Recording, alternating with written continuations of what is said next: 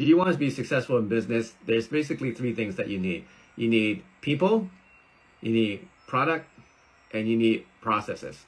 First of all, most importantly is people. That includes clients, your team, your employees, partners, even mentors. If you don't have people, then you won't have a business. And that's important, but also talk about products, right? You need to have a good product. You need to have a product that is different, that offers something unique that other products don't do, that don't offer, or you need to add a little bit something extra that other people are doing. Basically, you're filling a gap or filling a empty space in the market. Let's talk about processes. You need to have good processes. So for example, when you make the product, how are you making it? How do you make it in a way that's going to be consistent?